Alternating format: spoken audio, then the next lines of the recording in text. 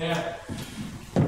All right, if you have your Bibles, again, Genesis chapter 18, and we did have an excellent day in the Lord, and looking forward for good things.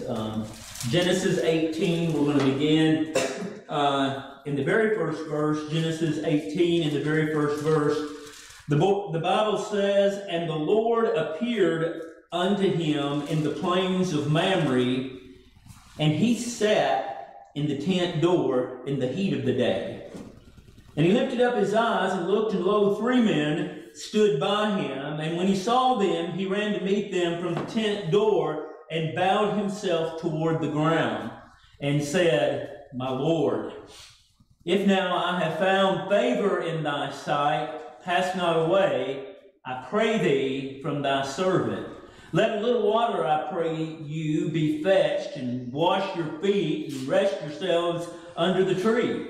And I will fetch a morsel of bread, and comfort ye your hearts. After that ye shall pass on. For therefore are ye come to your servant, that they so do as thou hast said. And Abram hastened into his tent unto Sarah, and said, Make ready quickly 3 measures of fine meal, knead it, and make cakes upon the hearth. And Abraham ran into the herd, and fetched a calf, tender and good, and gave it unto a young man, and he hasted to dress it. And he took the butter, and he took butter and milk and the calf which he had dressed, and set it before them. And he stood by them under the tree, and they did eat. And they said unto him, Where is Sarah thy wife? And he said, Behold, in the tent. And he said, I will certainly return unto thee according to the time of life. And lo, Sarah thy wife shall have a son. And Sarah heard it in the tent door which was behind him. Now Abraham and Sarah were old and well stricken in age, and it ceased to be with Sarah, but after the manner of women. Therefore Sarah laughed within herself saying, After I am waxed old, shall I have pleasure also, my Lord being old also? Let's pray. Dear Lord, we thank you and we praise you for your goodness and watch care. Lord, we thank you for the church at Dover. We pray that you withstand the storms for us, that you've placed us on the solid rock. Lord, we pray that we continue to stand according by your mercy and grace.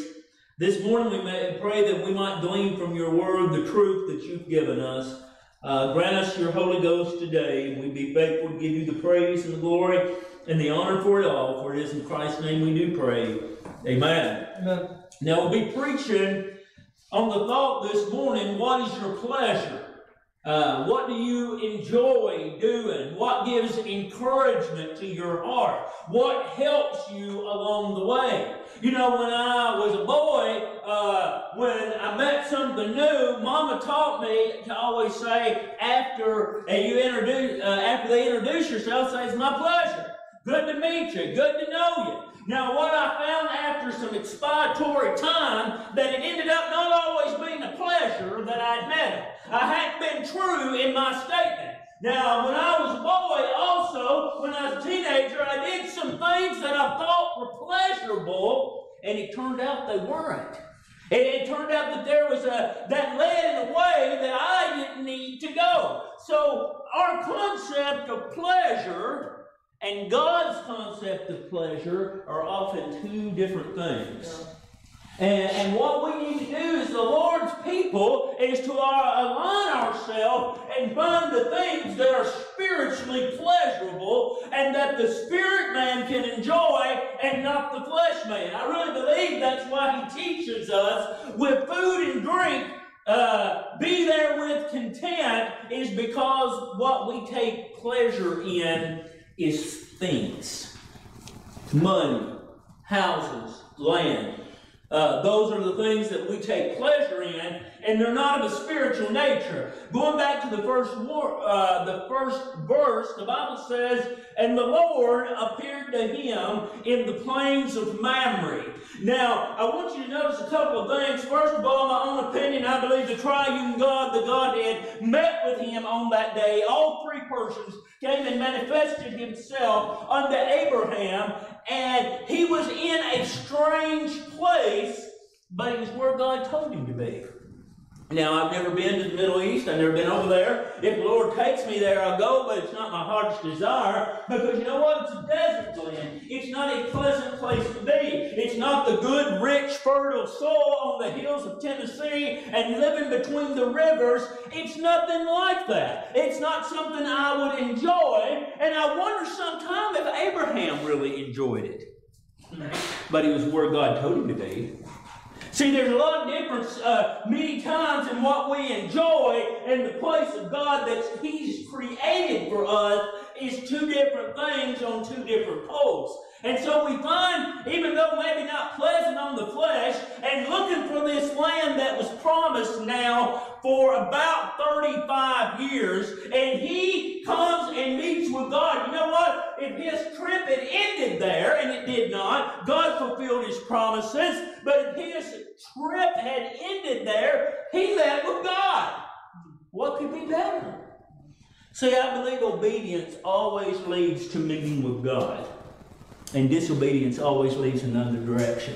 And so what we as the Lord's people need to find ourselves in is following the will of God. And so we find here, "And the Lord appeared unto him in the plains of Mamre, and he sat in the tent door in the heat of the day." Now, in that part of the country, it gets about 110 on many days, all through the summer, and he was looking for some shade and looking for some relief from the intensive heat, and he was sitting there at his tent door, a 99-year-old man at this time, waiting on the Lord. You know what? Sometimes we get sick of waiting on the Lord. You know what? That's the style of your flesh. That's the thing you're made of, is that you wear out and you get sick of waiting. Yes. Now, this is the truth, though. There's not a one of us in here. He left out when he was 75, I guess. I'll say this: you ain't waited 34 years yet. Mm-hmm. And so, be patient. The Bible says patience is a virtue. Yeah. And it's one that's very difficult to learn. It's a fruit of the Spirit that isn't always pleasant, but it's needful with our walk with the Lord Jesus Christ. And he lifted up his eyes and looked, and lo, three men stood by him. All three persons of the Godhead. Now, the reason that I believe they all appeared is that they were all involved in the covenant of God, because they were all still active all through this promise. And if you don't believe that, as you see Daniel in the lion's den, he's there. Remember, he looked down and Nebuchadnezzar and said, "I see four men walking around, and one is likened to the Son of Man, the eternal Jesus Christ." He saw him even then. And so we find the Holy Ghost comes down, the Lord Jesus Christ comes down, and God the Father, the Lord Jehovah comes down for this very special occasion. So he lifted up his eyes and looked, and lo, three men stood by him, and he saw them, and he ran to meet them from the tent door. He got out in the heat. He saw God, and he wanted that more than comfort. He saw God, and he was willing to go through some heat to get there, and he ran and fell down before him. And you know what? If that had been regular angels, and there's people who teach you that, he'd have been rebuked for that. Right. Never was. No. Bow before him, give him worship, and he says, "I got a plan. I want to worship y'all." And they weren't correct. He wasn't correct. He said, "Go to it." And he went and got some very special things together to meet with his God. And he was encouraged by it. Verse 4, "Let a little water, I pray you, be fetched, and wash your feet, and rest yourselves under the tree. And I will fetch a morsel of bread, and comfort ye your hearts. And after that you shall pass on. For therefore you come to your servant. Now, I think it's very interesting toward the end of that verse, he goes, let me do all this, because I know that's why he came. Wherefore? You know what? It is possible to know the will of God. He says, I know you've come for this meal, and I want to make it just right. I want the bread to be right. I want Sarah to get in there and fix it just like she's supposed to. I want a healthy young lamb to slaughter and place out before you. I want everything to be just right because I know that's why you come. You know what? When God shows up, it's no accident, is it? You know, sometimes you meet and it's just dry and you don't feel no presence. And it's not, listen, when God doesn't show up, it's not wasted time. It's always good to meet with the Lord's people, and it's always good to open that book and to read it if nothing happens. But you know what? Oh, it's so much better when the Lord shows up, isn't it? It's so much better when He comes down and fills the empty spaces, and He makes that word once again a living word is in above what it says itself, and He accomplishes that. And so Abraham intrinsically knew, because he was a saved man, that God was there for a purpose. And he wanted to meet with him. Verse 6, and Abraham hastened. Now, have you ever seen a 99-year-old man hasten? I've known a lot of men to live that old. But you know, sad truth is, they didn't hasten. Right. A lot of them say their wheelchair was here, I did this. And that was about the extent of the mobility, moving them from one place to another. But I've seen a few that could hobble around still a little bit, just enough to get by. I won't say her name, but I knew a woman over at the nursing home. She lived to be about 101 maybe, almost 101. And when she got there, she wasn't but 95. And she walked every day the full length of that building 6 times. And that was her routine. And I noticed that as time went on, she started using her walker. A little bit time more went on, and she started dragging that right foot.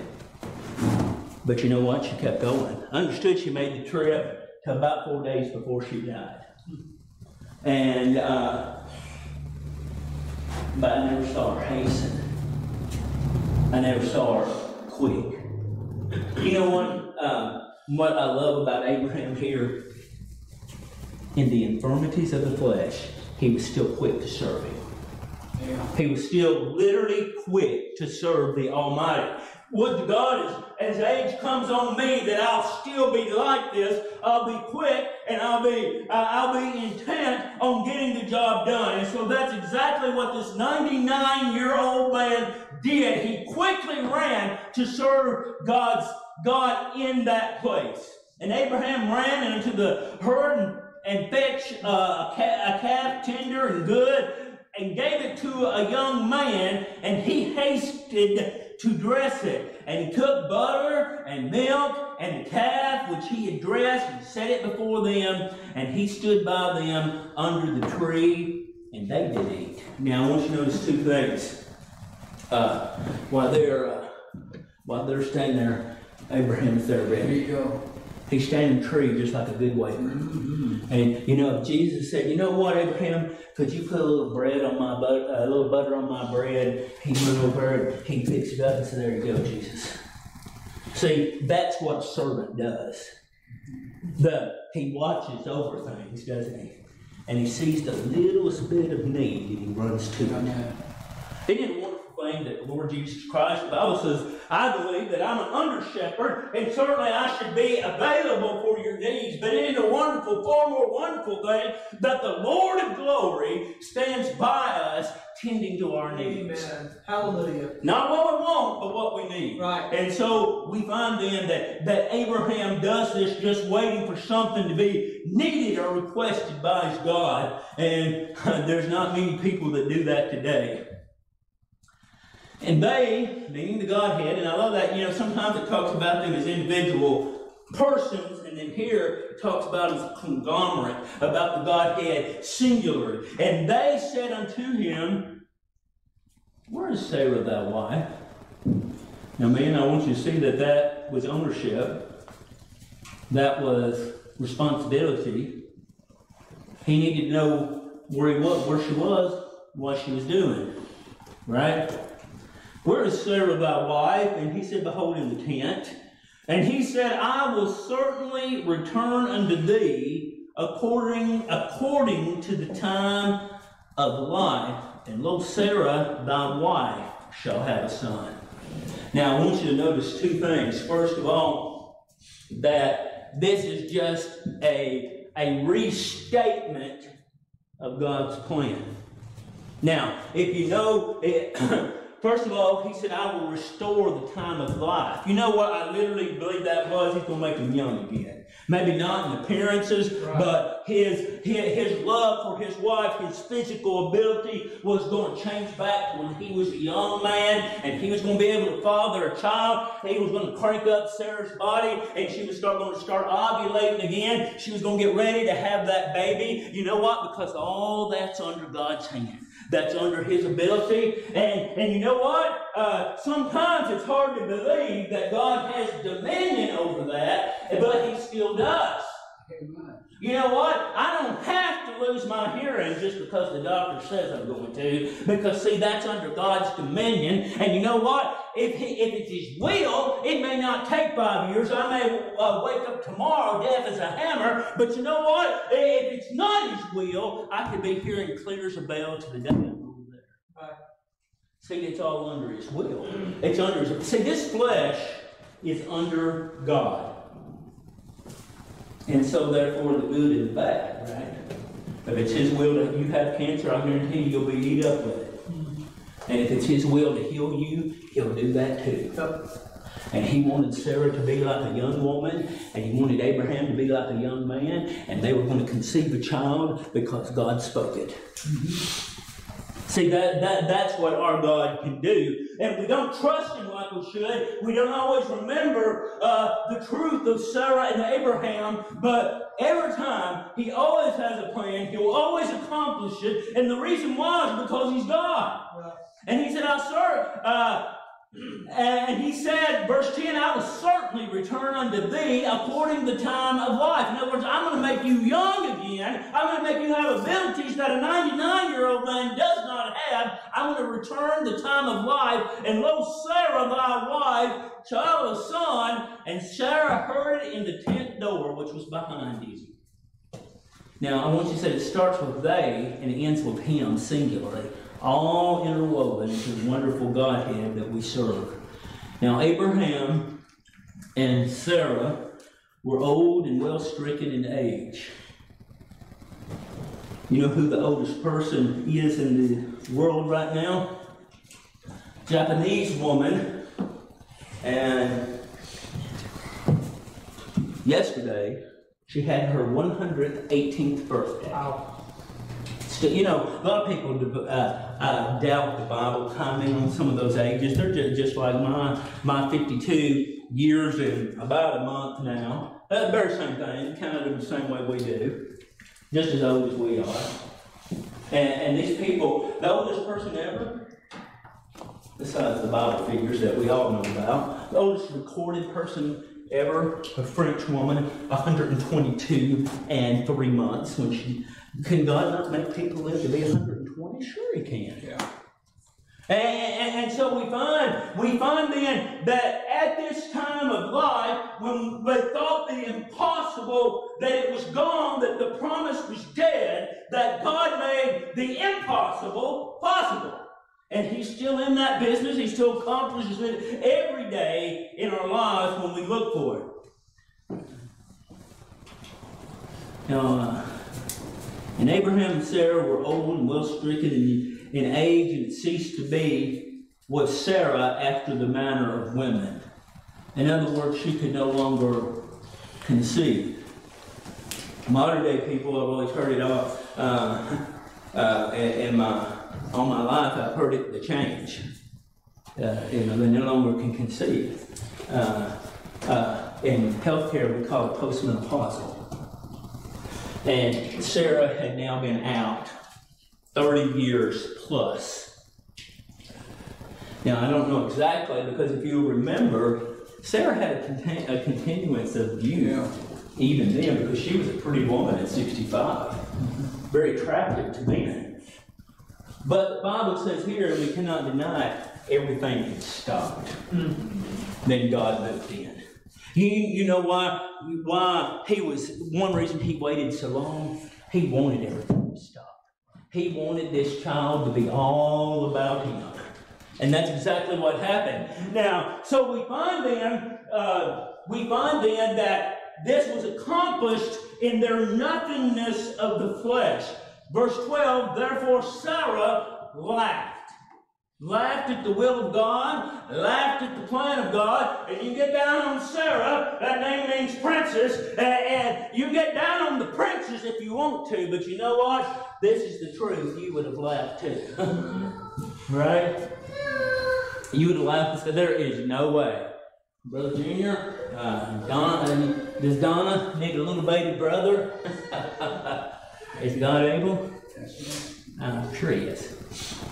See, we've got to get back to the point of believing God. Yeah. Just believe His promises. Believe they're real.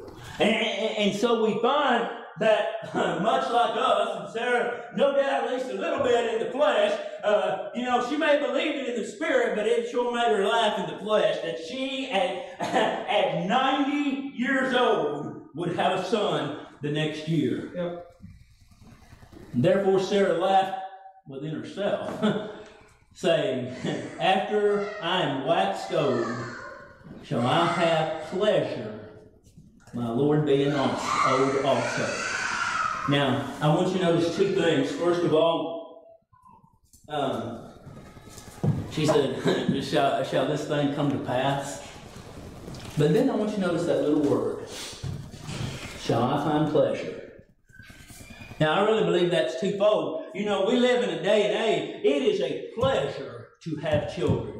If you don't take anything home from this, you remember this, it's a pleasure to have children, and don't you go about interrupting God's plan for man and wife, because their purpose is still to fulfill the filling of the earth. That is what marriage is about. That's what parenthood is about. We're still accomplishing the command that God gave to Noah and his sons. And that is to refill the earth. And certainly we should still be about that Father's business. Now, with that said, that was the promise that was given her. And she was ready to move on it. See, you know what the problem is today? We're not ready to move on it. She said, I want to be pleasurable to the Lord. You know, like I said, it's my pleasure. Good to meet you. It was her pleasure. At this point, she's 89. At 90 years old, to do the will of the Almighty. Is that your pleasure? Me and Brother King's often talked about the differences in our ages. It ought to still be my pleasure just as much. Just because he's 32 years younger than me doesn't mean it should be any more pleasurable for him than it is for me. You're eyeballing 30, right?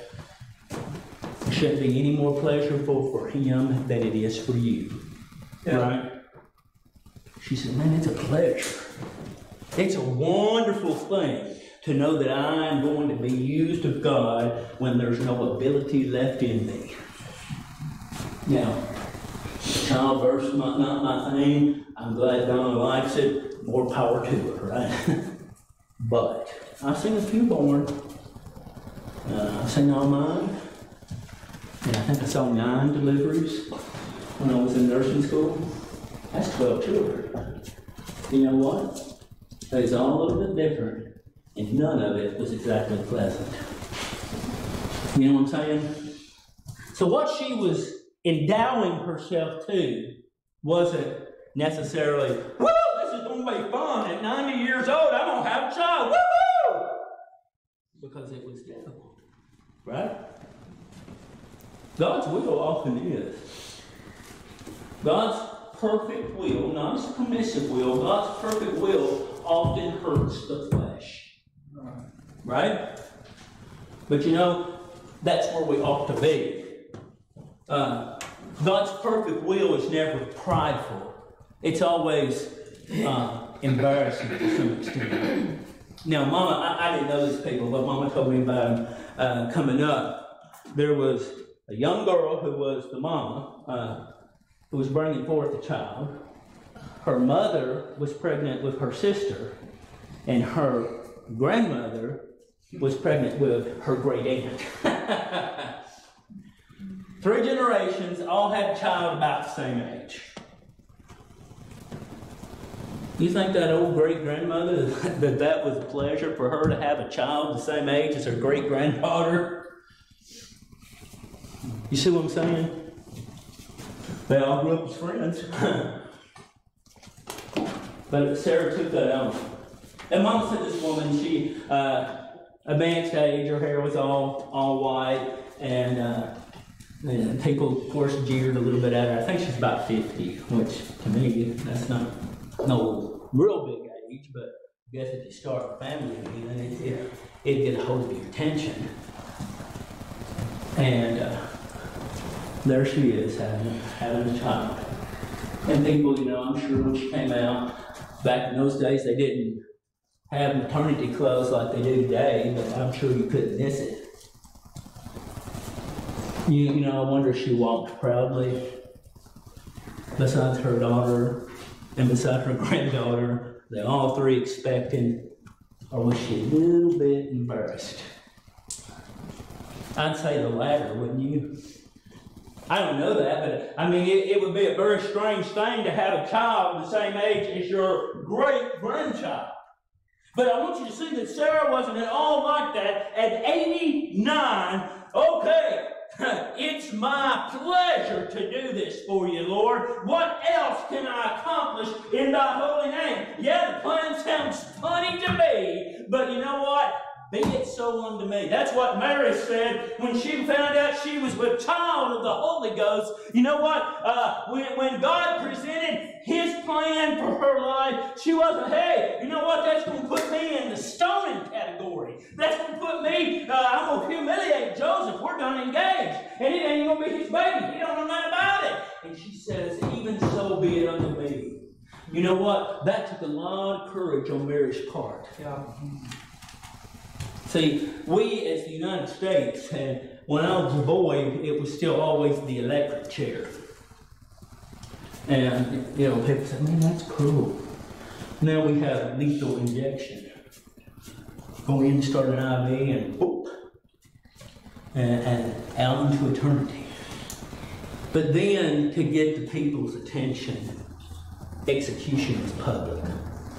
And sometimes I wonder if we went back to that, if that would be a better thing.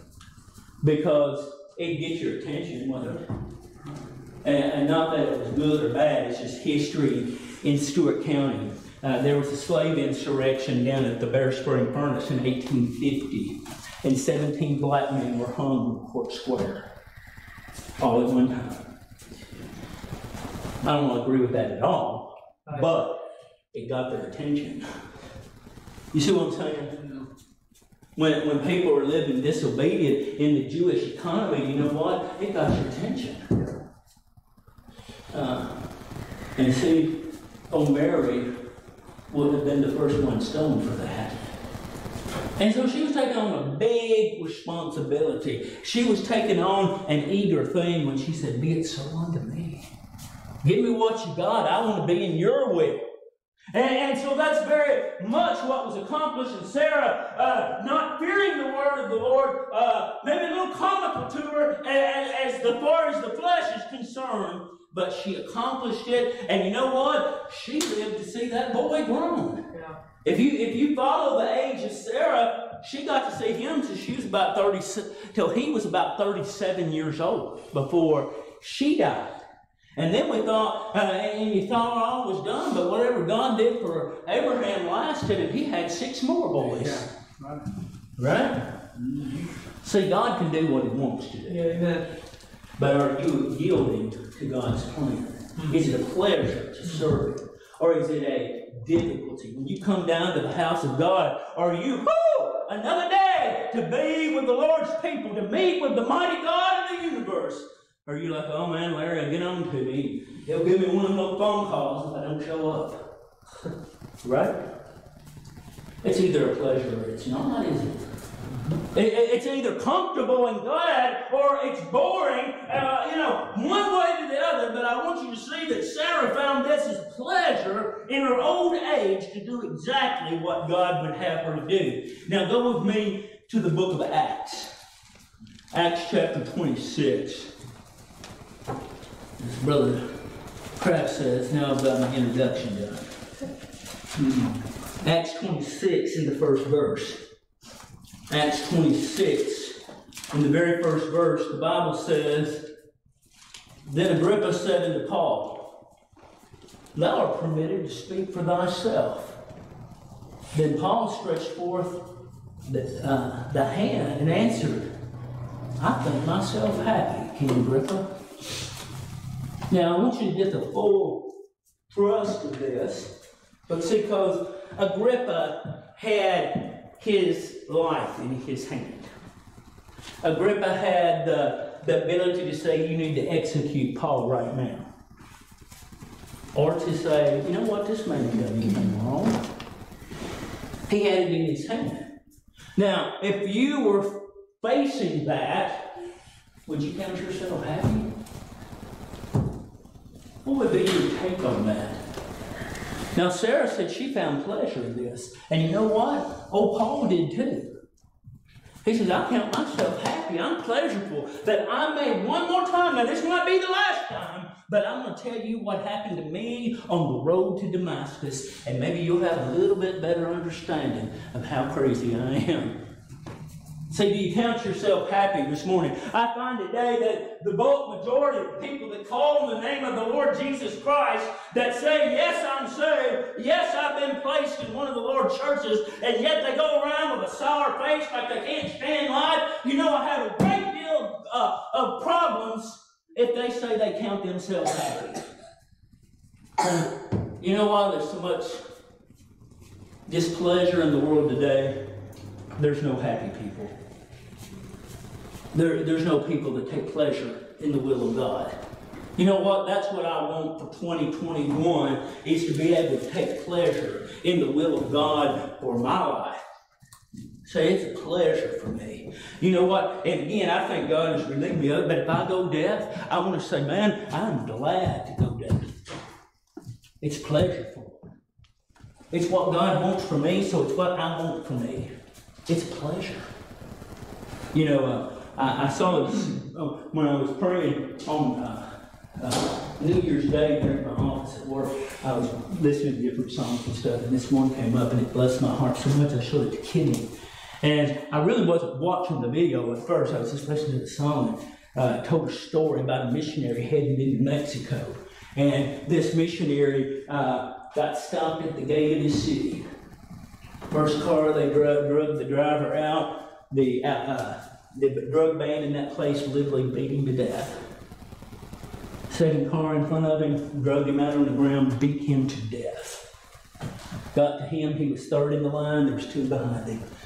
Put his hand on the door and walked over to the next one. Drugged that fourth one out and beat him to death. But God spared him. Then the police came, fight ensued, gun battle. And the whole time, song playing on his tape player when he went out until the guy said 7 hours. I can't imagine a gun battle lasting that long, but that's just what this guy said. The whole time, this song called He Knows My Name was playing from his radio. The whole time. You know what? I wonder if he counted it pleasure. And boy, it's hard. He had children. He had children like that. Drug out in that ditch. They drug over in a ditch to try to save their life. I wonder if he counted the pleasure. I wonder if he counted the mockery pleasure. I wonder if he counted the risk of life pleasure. Mm-hmm.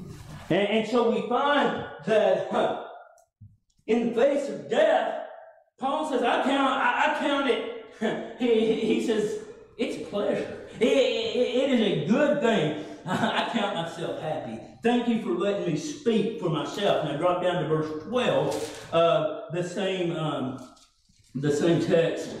And the Bible says this, whereupon, meaning as he was walking along on the road to Damascus, whereupon as I went to Damascus with the authority and commission from the chief priest, at midday, O king, about noon, at midday, O king, I saw in the way a bright light from heaven above the brightness of the sun. It was above that, it was above the best light, the brightest light I've ever seen, shining right about me and them that journeyed with me.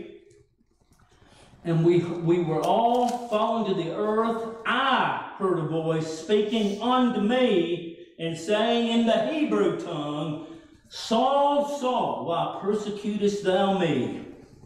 It is hard for thee to kick against the pricks. Second time he quoted that. And I said, Who art thou, Lord? And he said, I am Jesus, whom thou persecutest. But rise, stand upon thy feet, for I have appeared unto thee for this purpose, to make thee a minister and a witness both of these things which thou hast seen, and of those things which I will appear unto thee, delivering thee from the people and from the Gentiles, unto whom I now send thee, to open their eyes, to turn them from darkness to light, and from the power of Satan unto God, that they may receive forgiveness of sins and inheritance among them which are sanctified by faith in me. Yeah. Now I want you to see, he had a plan, didn't he? And he said, Agrippa, I'm telling you what the plan was. This is how I met the Lord Jesus Christ on the road to Damascus. You know what? I have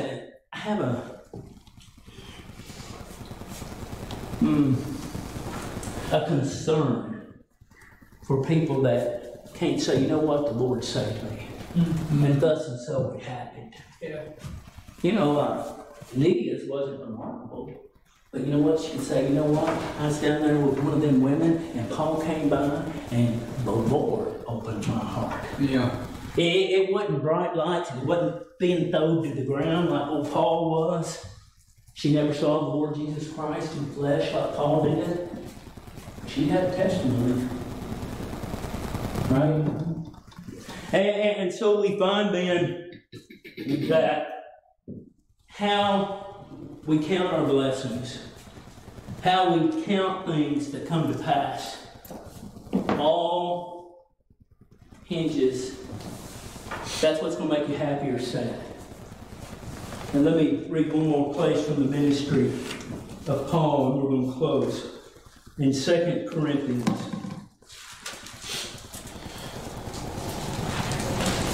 2 Corinthians 11.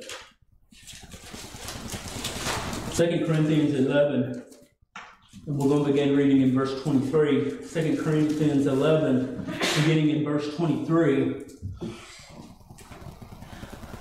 Paul writing to the church of Corinth and still bidding them a testimony even from a prison. He says, are they ministers of Christ? I speak as a fool. I'm the more. And labor's more abundant. What are you doing? What are you getting up to? And labor's more abundant. In stripes, being beaten with a cat of nine tails. In stripes, above measure. In prison, more frequent. In deaths, oft. Of the Jews, 5 times received I 40 stripes, save one. Thrice I was beaten with rods. Once I was stoned. Thrice I suffered shipwreck. A night and a day have I been in the deep. In journeyings, often. In perils of water, in perils of robbers, in perils of my own countrymen, in perils by the heathen, in perils in the city, in perils in the wilderness, in perils in the sea, in perils among false brethren, in weariness, in painfulness, in watchings, often, in hunger and thirst, in fastings, often, in cold and nakedness. besides all those that are without, which cometh upon me daily, the care of all the churches. Now, I want you to see that would have been a miserable thing. Remember one of the shipwrecks? They was out there in the middle of the sea, and the storms had been bad, getting worse. And he said, listen, and they didn't ask him for a while, but finally he says, y'all listen to me. The ship's going to be lost. Yeah. But there'll be no loss of life if you listen to me. Because he had the will of God.